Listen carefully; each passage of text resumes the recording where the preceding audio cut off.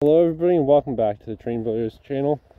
Today we are snow plowing. It is quite chilly out and we were able to clear the line with some difficulty, but we got it clear. And I figured we would just do a little bit of a winter update and see what the railway looks like in now January 2nd, I believe this is today.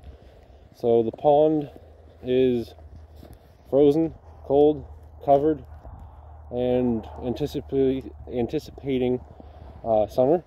We've got all the trees with some snow on it that look pretty cool.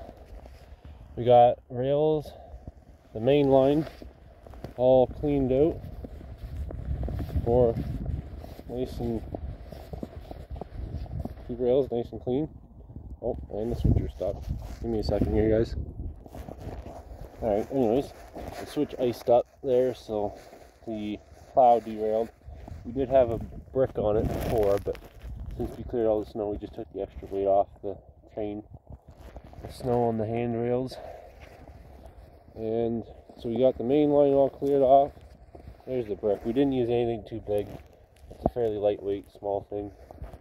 Then we got over here on the other side, we got this main line cleared, and we managed to clear siding on this side. Just one lonesome path.